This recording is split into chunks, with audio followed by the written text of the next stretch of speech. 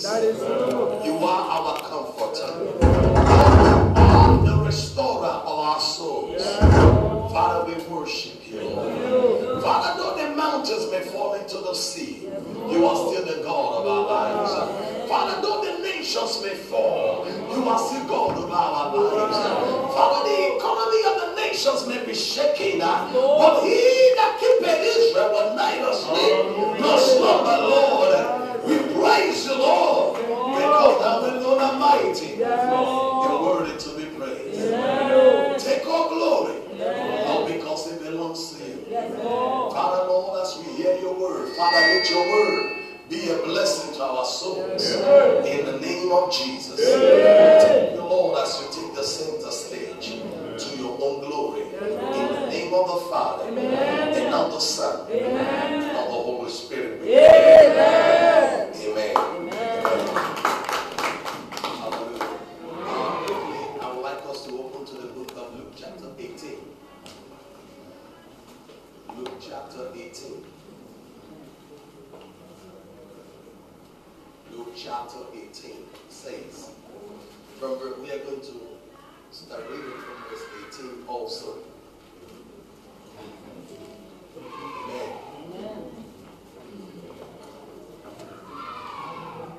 Are you there?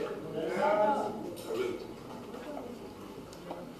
A certain ruler asked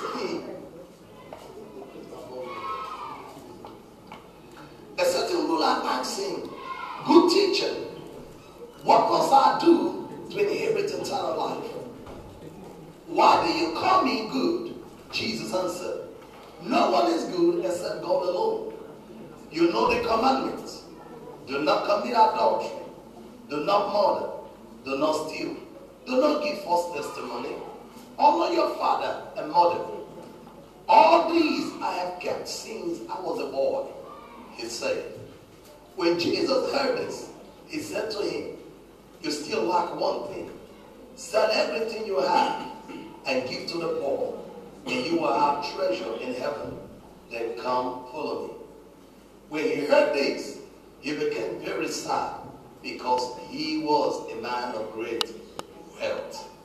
May God bless the reading of his word in Jesus' name. I want to beg you, I read the verse 23 once again, which says, when he heard this, he became very sad, because he was a man of great wealth. Today I'm going to be talking to us on the topic that says, taking down the last enemy.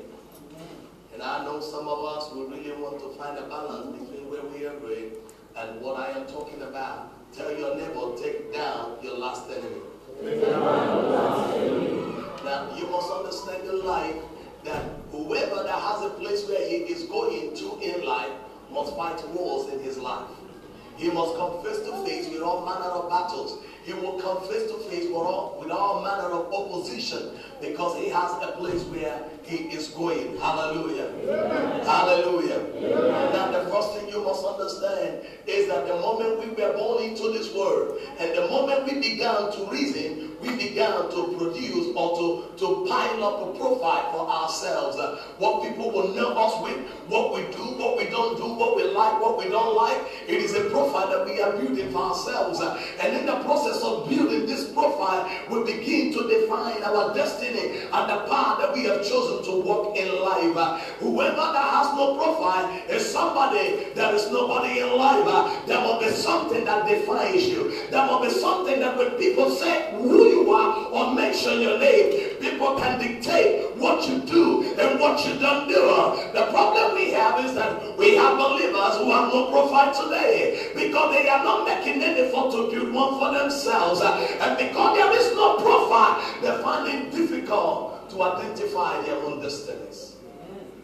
Amen. Amen. Amen. Amen. The Bible will tell us a story which we are going to go back to very soon. The Bible told us the story of this rich man. But I want you to begin to see yourself in the position of this rich man. The rich man knows that there was still something missing in his life. He had worked so hard, but yet he knew that something was still amiss in his life. He had worked so hard. The Bible says that the moment he came to Jesus and said, what must I do to inherit eternal life? It was a question. Now, what I want to tell each and every one of us is, if you have never fought a battle in your life, you are nobody important. If you have never come face to face with demons, just like Paul was saying, that I have fought with the demons of Ephesus, you don't still not know when you are going to a life.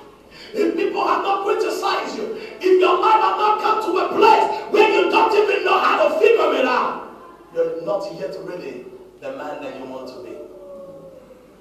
Somebody hear me. Tell your neighbor, take down your last enemy. Now, let me also remind you, it becomes impossible to fight an enemy you don't know.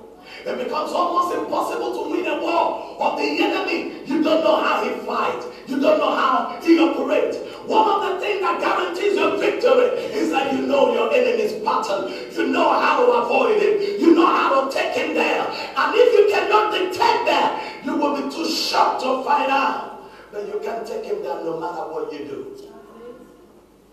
Goliath was so prepared for this battle. He knew how to defend himself. But the Bible says that when the stone landed was the very place he did not protect. Somebody hear me. How can you win when you don't know your enemy? Now let me also tell you, we easily detect enemies that come after our destinies because it is a face-to-face confrontation.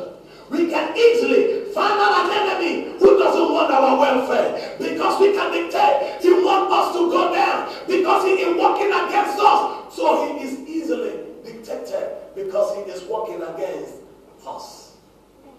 Actually, never have to find your enemy. One of the first things you must do if you're going to win the battle over your life is to discover who the enemy is. Actually, never have you found your enemy.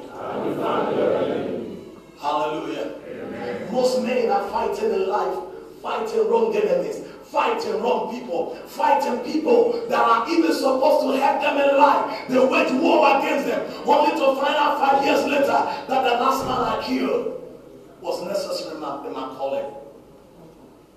Paul came to a time in his life, a man called Jeremiah could no longer walk with him in the ministry. They parted ways, but he allowed him to stay. He came to a time that he reversed back and said, get me Jeremiah, I need him right now in my ministry. Don't kill an enemy that you will need tomorrow, because he is not the true enemy.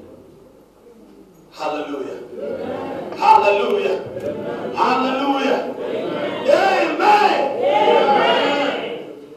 For some of us that doesn't really know politics very well, I forgot in the African country that did an election, and the incumbent didn't want to go.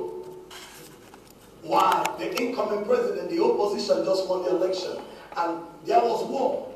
But the thing was, when the coming president defeated the former president, he didn't kill him. And I met someone and said, why didn't he just kill him? And somebody told me, he said, constitutionally, you need to sign that the coming president have taken over from him. In other words, if he will eliminate him, he will not be the legitimate president that he wants to be. Because right now he took power by force. Because the outgoing president did not sign that he handed over to him. Actually, never have you found your enemy. Because if you have not located him, you will always mix up battle. You will always use what you're supposed to use to fight this battle, to fight another battle, only for you to be confronted with the same battle. And you find out that there is no weapon for you to use. The biggest thing to do is to discover who the enemy is. Amen. Amen. This man said to Jesus, there is something that I am looking for. How do I get it? When Jesus told him, he said, I have kept that right from my childhood. In other words, I have fought with all manner of way of life, and I have kept myself pure. I have kept myself. I am right now, based on human ideology, I am qualified to enter anywhere that I want to enter. But deep inside of me, I still feel that there is still something missing. You'll be shocked to find out that some of you have been fighting wrongly. Some of you have engaged the wrong people.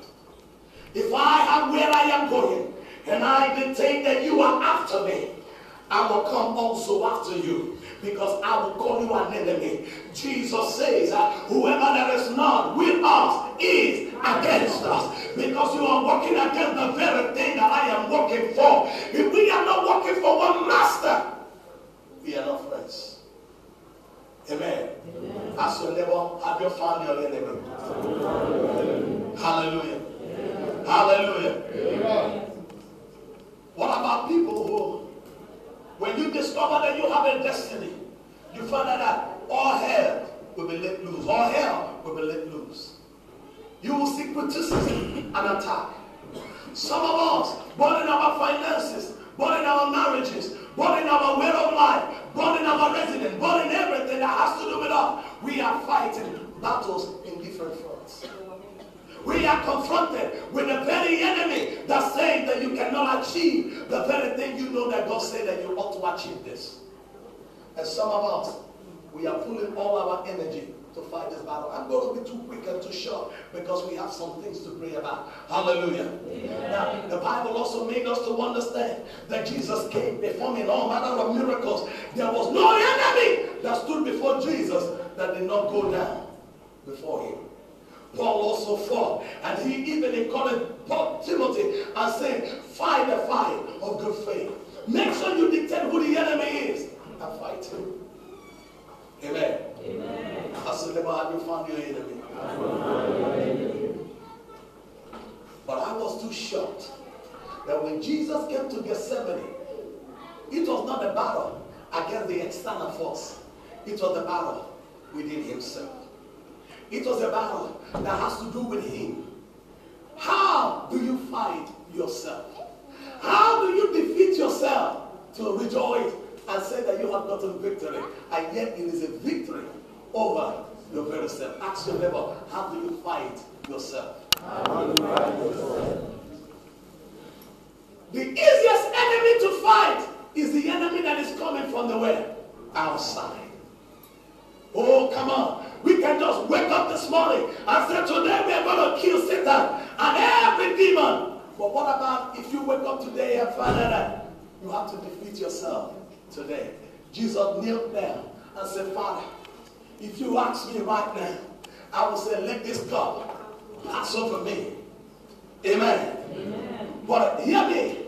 What Jesus wanted and what the will of God was, they were from the two opposite sides. Right now, the will of God was confronting with who Jesus was. How do you fight yourself? Paul had dealt with so many things, but in the book of Romans chapter 7, Paul said, I found out that there is a force within me that each time I want to do something else, I find myself doing another thing. And he shouted, who will deliver me from this body of sin? Paul was looking for who would deliver him from himself. The most dangerous enemy is yourself. Take down your last enemy. He's not from the outside. He is on the where? On the inside. This man said to Jesus, I have kept everything. But Jesus said, you are still missing something. He said, sell everything you have. The man only discovered, I have fought with demons from outside. But the man went backside. He couldn't fight himself. And the Bible said he went out feeling sad. Only to find out shockingly that he was asked, can you defeat yourself?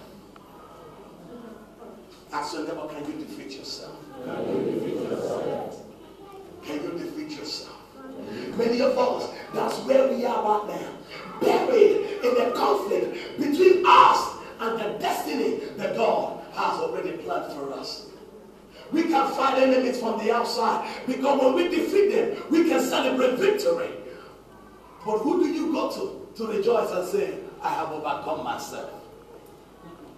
Who do you go to say, come and rejoice with me in church because I just defeated myself?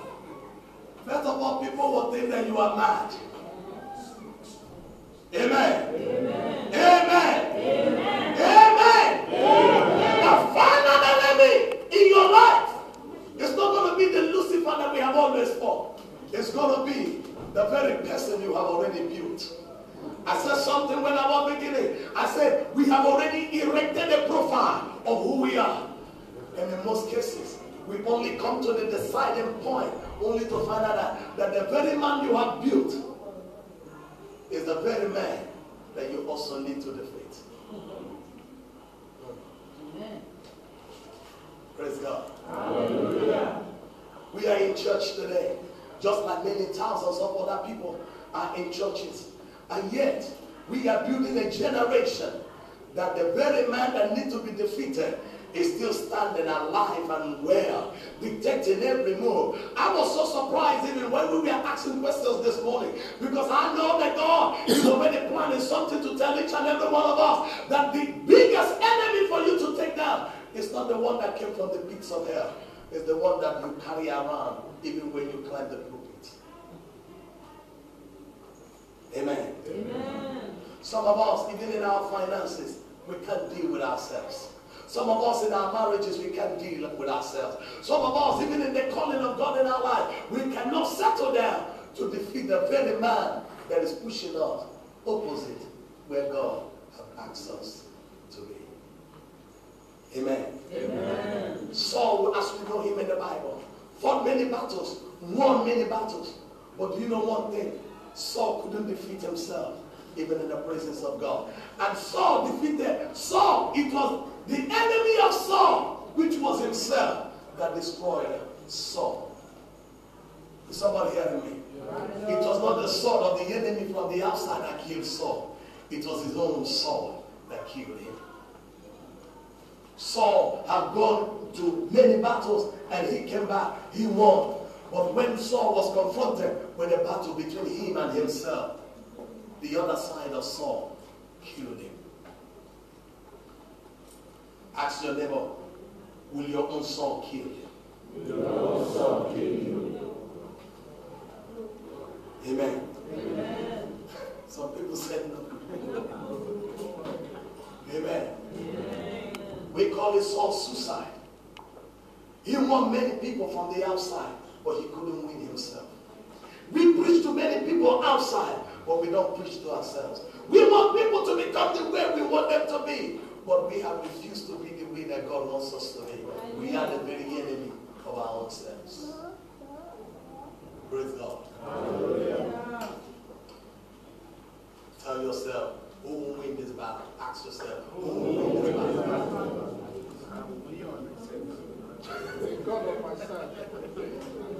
Praise God. Hallelujah. Hallelujah. Amen. Many destinies didn't get fulfilled, not because of the evil uncle or the evil auntie, not because of the bad wife or the bad husband. It was just because the man in question could not defeat himself. He couldn't bring himself where he can look at himself in the mirror and tell himself, I'm going to win you. Listen, let me tell you. Satan has made us feel that the only battle that we need to fight is the battle from the outside. And you see, many of us, we can call down fire from heaven. When it has to do with somebody, we say, he is an enemy, we can point hard at him. But when it is us, we reduce the gravity of the fire. Because right now we don't want to die. So we are going to pray. Every enemy is going to die. You see people jumping up and their head can touch the ceiling. But when we just turn around and say, pray. Amen. Amen. You just see everybody will just rephrase and say, Father, show grace. Everybody will just stop and say, God, mercy. Because right now it has to do with you. Amen. Amen. We couldn't pray the same prayer when the enemy was from the outside. We saw him, he has to die. But what about if you are the very one that have been standing on your way? We just ask you, pray for you to die. You just ask God. You know we are like fishes that cannot deny water. Your grace is sufficient, Father. When we ask for forgiveness, you are faithful and just to forgive us. and to wash us from all unrighteousness and make us whiter than snow. Father, show mercy. Amen. Amen. Ladies and gentlemen, the battle is no longer on the outside. The battle is on the inside. No wonder God said that my judgment will begin in the church, because that's where the battle is. Hello. Hi. Ask your neighbor, have you found the enemy?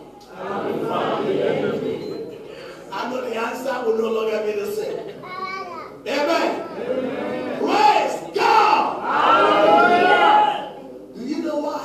When I saw the prayer that Jesus prayed, I was shocked. He had done so many things. The Bible says that while even bringing people who are demon possessed, the moment they see Jesus, they will scream and fall. The Bible says that the demon possessed man, that nobody go past where he was. When he saw Jesus from afar, he ran and knelt to them and said, Son of God, why have you come to torment us before our time? When I saw Jesus kneeling there saying, Father, if you ask me, if you ask me, I will decide otherwise. But right now I find out that what I want and your will are not in agreement. Is somebody hearing me? Yeah.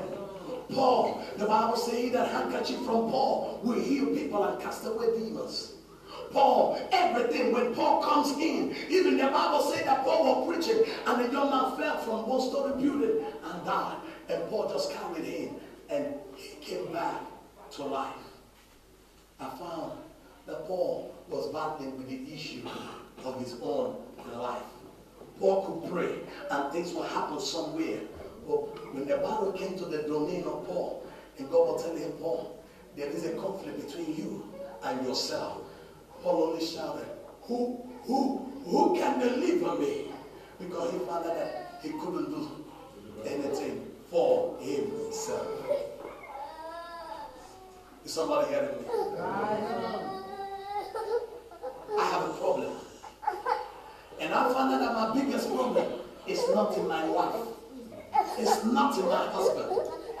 Hello? Everybody listen to me. Let's bring it home. Praise God. Praise God.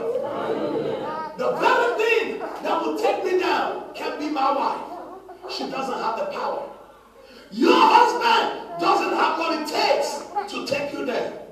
There is no friend outside that God has given the capacity to decide when you succeed and when you fail. But there is a man inside of you that if you don't defeat him, he will decide your fate.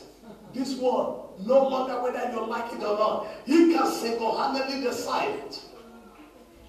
Amen. Amen. When God spoke to the children of Israel, I said, when you enter into this land, kill everybody you see. Show no mercy. Not even a child. Don't allow them to live. Only for some tribe to come in and negotiate with the people there and say, let's settle together. You don't fight me, I don't fight you. And God told them, you see these people you have left, forever they were going to be a thorn in your flesh. Forever. The enemy from the outside is not going to have the capacity to destroy you. But you see this thorn in your flesh, it will torment you until the day you die. We carry in us a poison that can also destroy us. Oh my God. And the poison is still me. That's why most of us that have found our ego and have built our flesh to the extent that the flesh decides whatever we do. Amen. I want to tell us that you are going to lose it all when you don't have the capacity to fight anymore. Some of us, we have parents who are 70, who are 85. They can't hustle no more. Amen. My father, no matter how strong he may look, he is 70 something. There are things he can do, not because he doesn't want to do it, just because the capacity is no longer there for him to do it. His energy can no longer carry him. There are things he can do anymore. Why? He has passed the stage. There are battles he can't fight right now. Amen. Amen. He said, Jesus, what must I do The most important thing right now to this man was eternal life. Eternal life. He knew he has gotten wealth. Probably he was a married man with children. Is somebody understanding me? He has his own business. It was flourishing. He pays his tithe. He was somebody who loved God and have always walked with God. He knew who Jesus was. He only came to inquire, how do I get the remaining thing in my life? And Jesus told him, don't commit adultery, don't commit murder, don't be a false witness. Amen. Love, honor your father and your mother. And the man turned around and said, Jesus, this I have done. What is remaining? Jesus said, one thing. And I'm sure the man was eager to hear. He said, tell me the thing. And Jesus said, sell everything you have, and you come and follow me. The man looked around and now decided, the other side of me can bear without my wealth. The eternal life that I came to ask for, the other part of me cannot pay the price to get it. This man, despite the fact that he has achieved everything that he thought that a successful man will achieve, but the most important thing to him, he lost it. The Bible says he went outside. And Jesus looked at him and turned around and told the people, he said, how difficult it will be to those people who cannot defeat themselves to step into the kingdom of God. Eternal life. No matter what we are going to achieve here, if you don't defeat your flesh, our carnal body, we are far away. We're going to sing in the choir and yet end up in hell. We're going to have wonderful wife, wonderful children, and yet end up where? In hell. We are going to have good careers, good business, good IQ, good wisdom, and yet the most important thing in our lives will be lost because we could not defeat ourselves. Oh yes. The gospel of today is all about God the magician, God the giver, God the come, whatever. God is all here to supply your needs according to his riches in glory in Christ Jesus. Yes, he will. But what about after God supplying all your needs?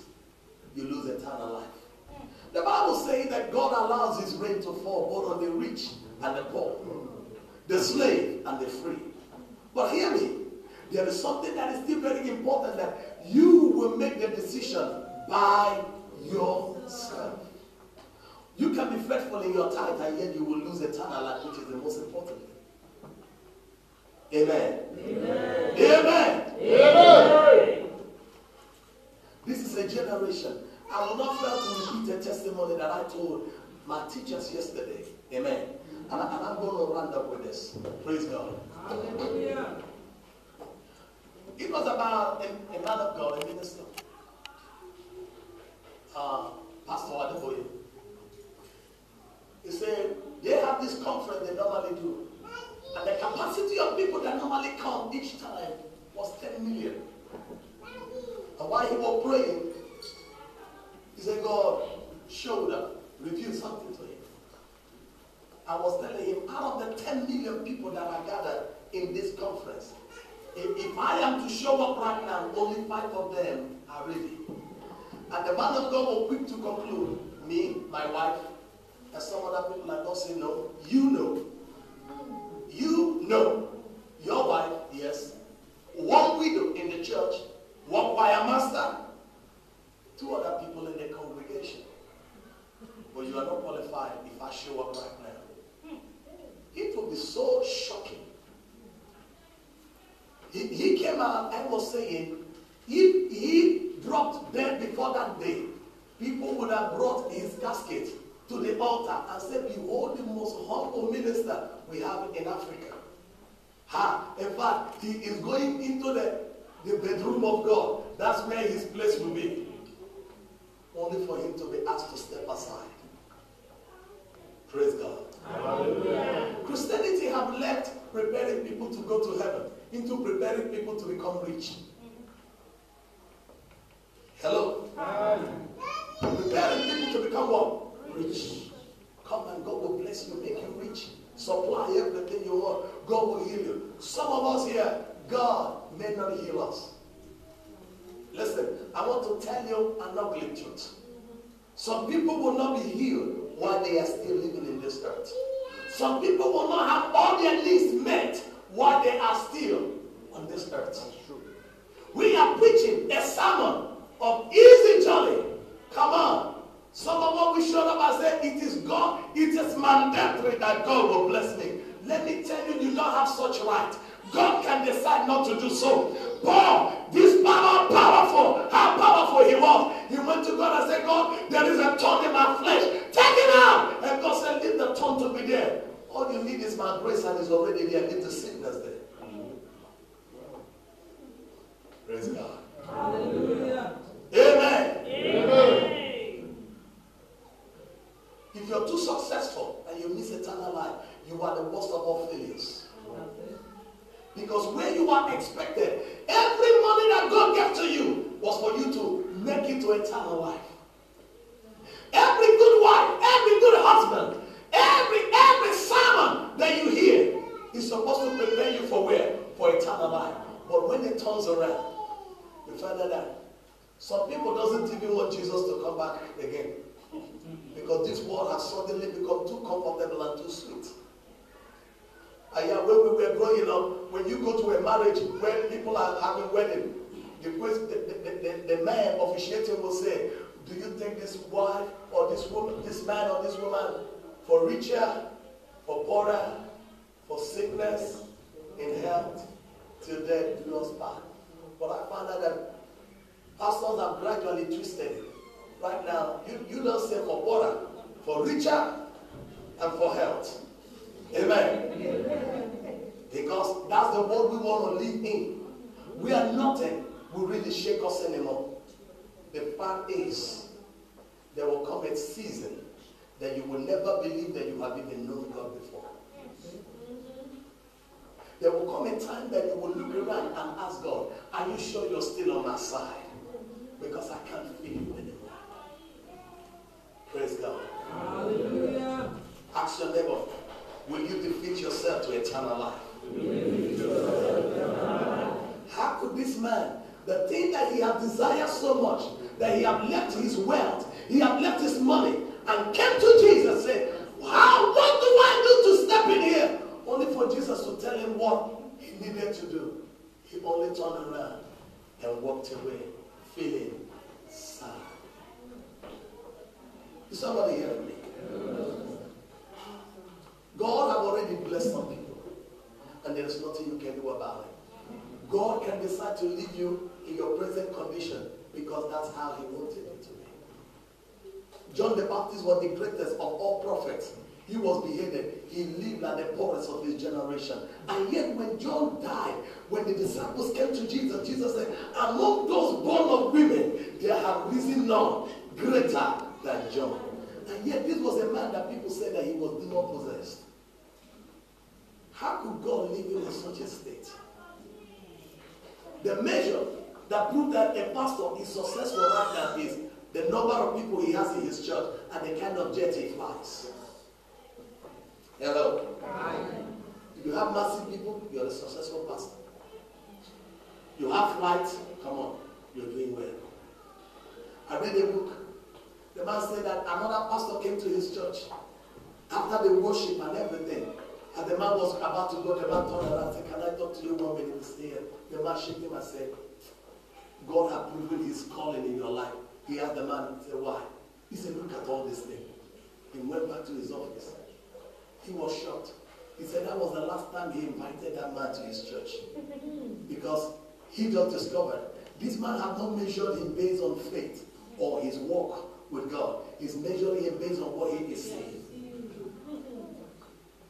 Whatever you can see is perishable.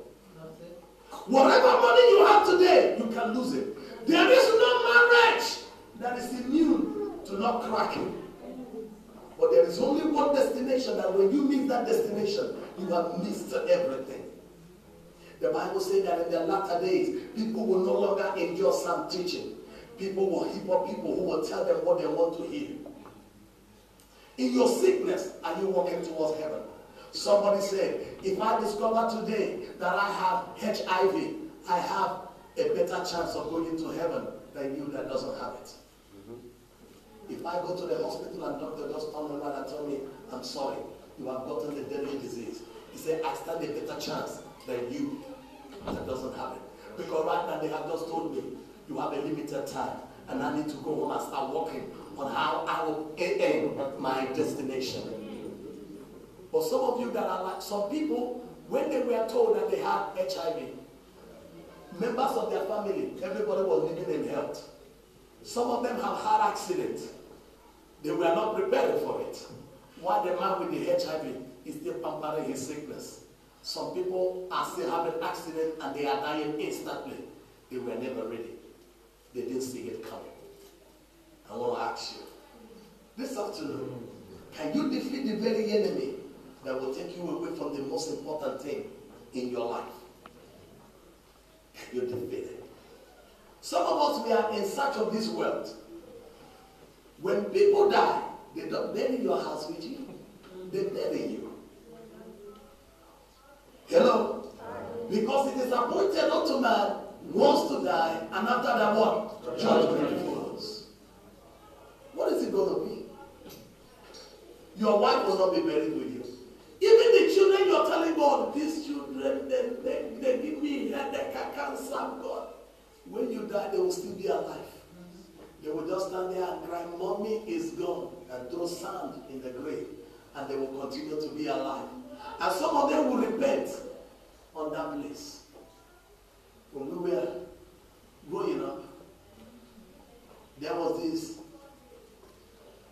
this movie we normally watch in crusade grounds about people who went for party and everything. And one day they went for a crusade ground. They went for crusade. And they were in a group.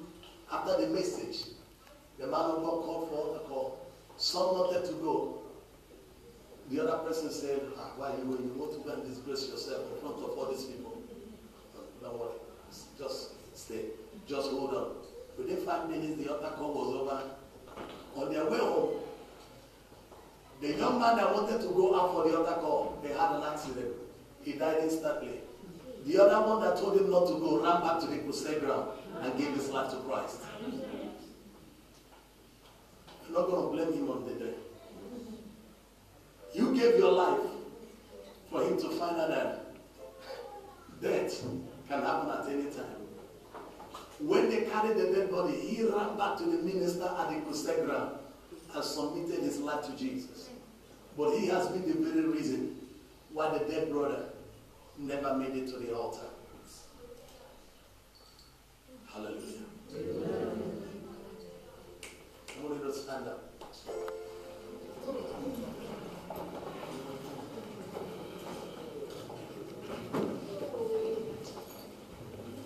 Hallelujah. Amen. Pastor EBITU is not an exception to this. Amen. Amen. Hello. Amen. I'm a feeling ministering to us. Only to turn around and God said, what about you? You. What about you? Praise God. Hallelujah. Jesus said, on that day, many will come to me and say, didn't I cast demon in your name? And he will turn around and tell them, go away from me, you workers of iniquity. I don't know you. Probably this man have even brought people to Christ. And yet Christ was saying, I don't know who you are. Whoever you are in the house, I want to ask you a question. What is it going to be? Are you going to turn back and walk away feeling sad because you feel that what you are asked to sacrifice to get eternal life is more important than eternal life? I want our eyes closed. Today can be your day of salvation. Today can be your day of salvation. Come on, your life may be in trouble, in crisis right now that you don't know what to do. Now right now, all that is in your head is how to figure out how to deliver yourself, even though it means you're going to If you know you want to make that commitment to walk with God, I said, all eyes closed. I want to see your hand up. You want to make that commitment. You are ready to let things go in order for you to come to God. I want to see your hand up. Raise it where I can see it. Bless you. Hallelujah. Raise your hand up. Raise your hand up. Listen, most of the gospels we are hearing in our pulpit today, they are from the pits of hell, where men no longer feel guilt. When it's all about God blessing us, and no longer talking about our eternal salvation. If you raise your right hand up, I want you to put your right hand on your chest.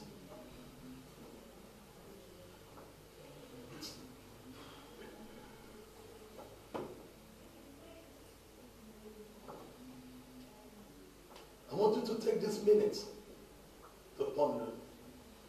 Will you be willing to let some things, even though they are important to you, go? That you may gain the most important thing in life.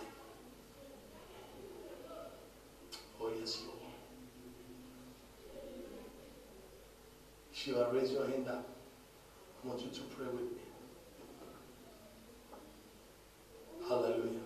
Amen. I want you to say, Lord Jesus, today, I have heard your word. And I am receiving your word. Because I know that eternal life is the most important thing for me. Therefore, my God, I don't want to fool myself. And I don't want to lie to myself. I come to you, Father. Saying, God, I am willing to let habits go. To let some friends go. To let some business go. That I may gain eternal life. Father, today, I acknowledge that eternal life is the most important thing for me. Today, I hand my life to you. To you. In the name of Jesus. I confess my wrongs. And I repent. And I say, Father, come and take over. In the name of Jesus. Bring down your hands. For those of you who have raised your hand, please, I will ask you,